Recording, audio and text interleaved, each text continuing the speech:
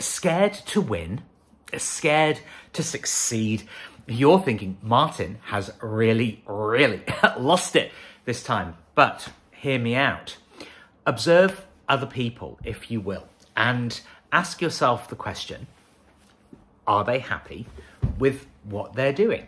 And I think we can all safely say that most people aren't happy living paycheck to paycheck. They're not happy with the work that they're doing. They're not particularly proud of it. They don't get particularly excited about it. A lot of people are acting out of necessity.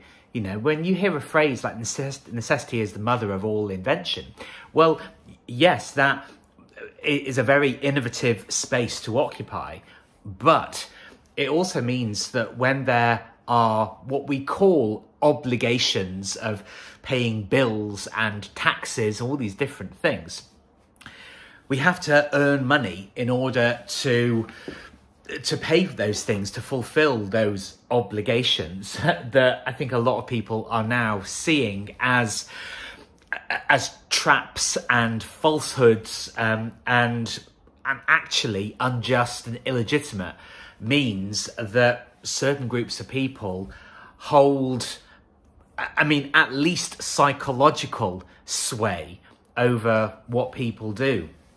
But we live in a world now where whatever you say about technology, that we actually have absolutely unprecedented access to being able to live the lives of our dreams beyond what we can even currently imagine. And that can actually be an overwhelming thing.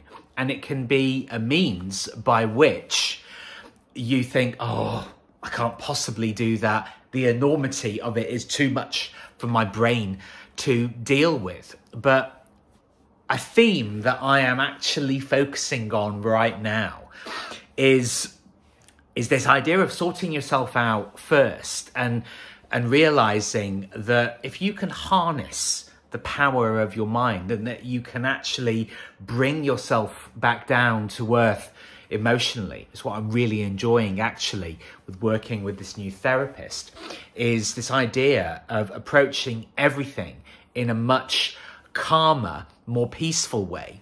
And also, I think this is really important, thinking more long term, thinking not necessarily of a year or two, maybe thinking of a year, 5 years or 10 years time, maybe 2 decades time.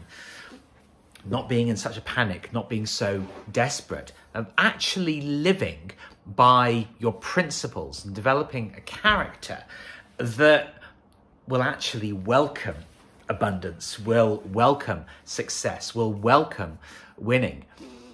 Now, there are many different people who have said various versions of this. Here's mine, that we are so full of imagination, capability and potential that our heads sometimes cannot actually grasp it, can't imagine that all of the struggles that we're going through now and the hardships that we may be facing, that we can actually overcome those and we can live lives of incredible freedom. And a lot of people in my time have called me wildly naive and childish and unrealistic for believing these things. But for as long as I can remember, and probably going back even before that, I've always had this optimistic mindset, absolutely, but also that very little of what we see is as it seems, and that we can actually harness our own unique potentials in order to do really, really fantastic things. We have the technology to do it, but it has to start with you. It starts up here. Obviously, the bodies that we have, the circuitry, the technology that our bodies are, we can use those.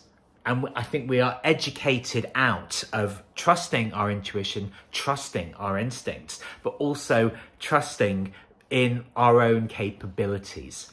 And what over the next few years, at least, for the rest of my life, it's my mission to actually harness all of those, and it's what I want to convey in this video, because what you believe is such a fraction of the great things that you can do. And I pray twice a day when I'm walking around. I ground myself and I take some deep breaths and think, Martin, there are loads of great things that you've already done. And if you can do those, well, guess what? All of the things that feel massive at the moment, you can do those as well.